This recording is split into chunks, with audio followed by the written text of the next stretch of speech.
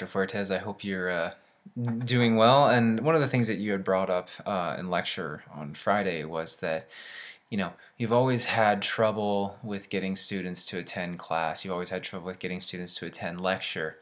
And so you even have to make attendance mandatory and part of a grade so as to try and help people out with that.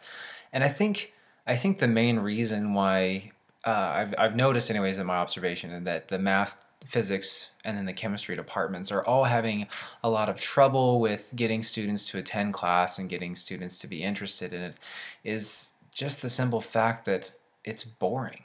It's not hard. It's not difficult if you put in a little bit of effort into it. I'm not saying that as somebody who's just brilliant. I'm saying as somebody who's just your average student.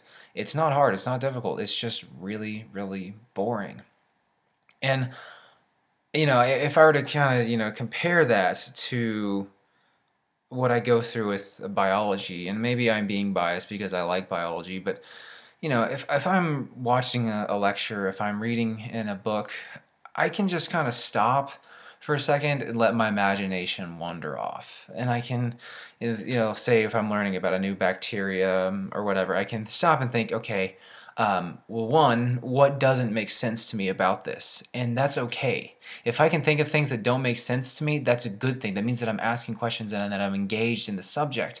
And I'm not talking about things that are just like not really understanding it from an intuitive basis. I'm talking about things that would make very good research questions. I can ask that, and that's a good thing. I can, stop and look at a mechanism that, say, parasite or bacterium, or that a cell is using, and say, oh, well, what are the pros and cons of this? Could this be used for medicinal purposes? Could this be used for research purposes? Could we isolate this mechanism and transfer it into some, other hosts and things like that? And I'm engaged on a different level of understanding than what I get with math, physics, and chemistry, which, to be frank, is just data dump. Memorize this equation here, and then be sure that when you take the test, you can solve for X.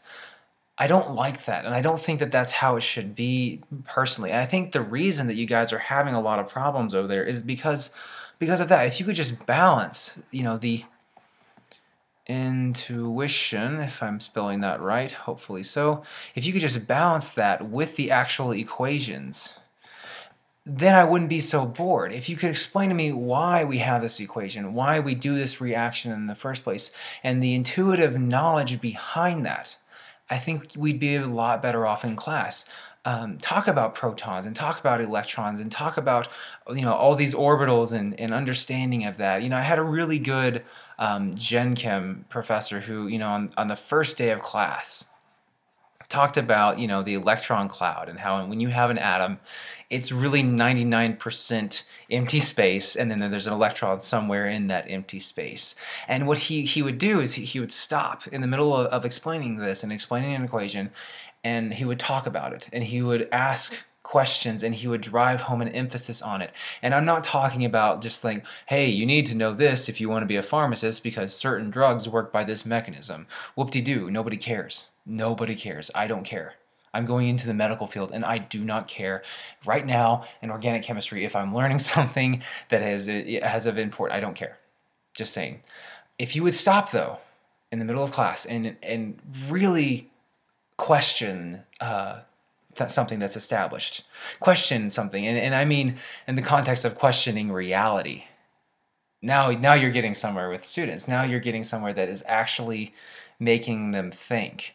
And because that's all that science is. We take reality and then we change the perspective of that. And if that's not what you're doing, then that's not really science. And I'm sure that I've probably pissed off the 4 subscribers I have on YouTube, but it's just a point that I really want to drive home, is that math, physics, and chemistry isn't necessarily hard. It's just boring.